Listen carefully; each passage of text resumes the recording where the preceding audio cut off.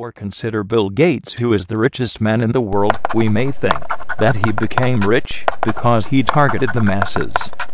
That is wrong. It's true, today Microsoft does reach the masses, as most companies around the world use their software, but that's not how it all started. When he started Microsoft, it was a very small company, unknown to the world. He was targeting a very specific small niche in those days. It was home computers enthusiasts. Big companies had computers, big computers.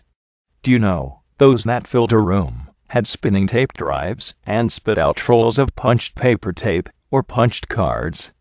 Experts could tell what was happening by all the small flashing lights. They cost millions.